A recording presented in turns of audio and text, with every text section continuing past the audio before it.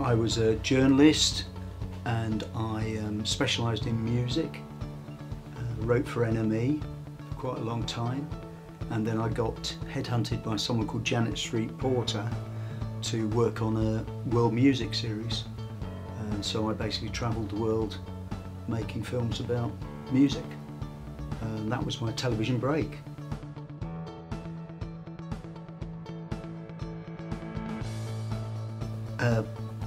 I quite like being producer-director, but there's a lot of responsibility with that, a lot of pressure on that. So I think I'm essentially a producer who edits.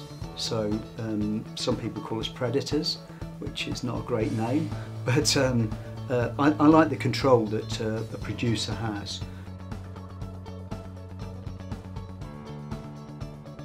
Yeah, one of the things I've made recently was a BBC documentary about the 1990s, and it was presented by Jerry from the Spice Girls, Ginger Spice, and it was shot mainly in Oxfordshire and London, and it's really about the Spice Girls and their career.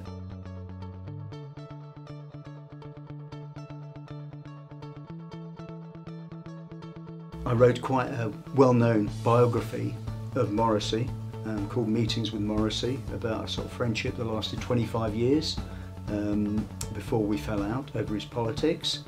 I also wrote a biography of Jason Statham, who was brought up fairly near me.